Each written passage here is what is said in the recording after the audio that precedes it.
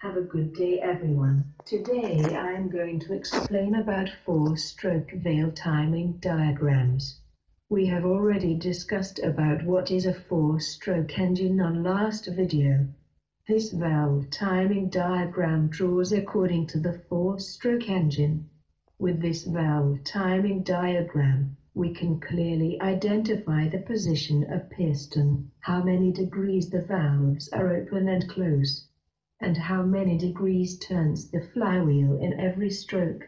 In this diagram we can see all the strokes in one sketch. From the next diagram I am going to explain one by one. And note these number of degrees can be changed with the engine design. Very first we need to know the TDC position and the BDC position. When the piston moves inside the cylinder it reaches to the maximum higher position of the cylinder. It calls as TDC, its mean top dead center. And the piston moves maximum lower position of the cylinder calls as BDC, its mean bottom dead center. Let's see how the piston is moves with valve opening and closing. First, see how to draw the diagram on intake stroke. The piston is moving downward. The inlet valve is opens 15 degrees before it ending the previous stroke. After the piston moves BDC and inlet valve closes 37 degrees after the BDC. In this stroke we can see flywheel nearly turns half round, but it actually turns 232 degrees. Why this inlet valve opens more than 180 degrees? It's artifice designing to suck more inlet air into the cylinder bore. Then see how to draw this cycle on combustion stroke. In this stroke both inlet and exhaust valves are in close position and the piston moves from BDC to TDC. Also the flywheel turns nearly half around.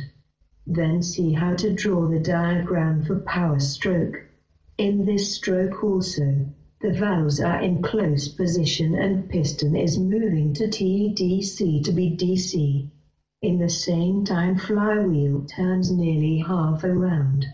Before ending the stroke we can see the exhaust valve is opens 45 degrees before BDC position and start to discharge the exhaust gas from the cylinder bore.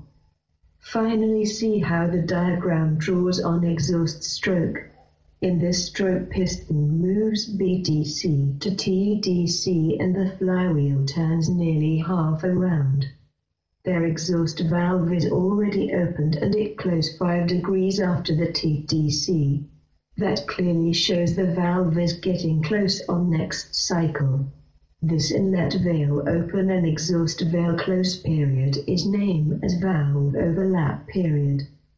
There we can see the exhaust valve opens 230 degrees, while this exhaust valve opens more than 180 degrees. It's also artifice designing to discharge scavenge air from the cylinder bore.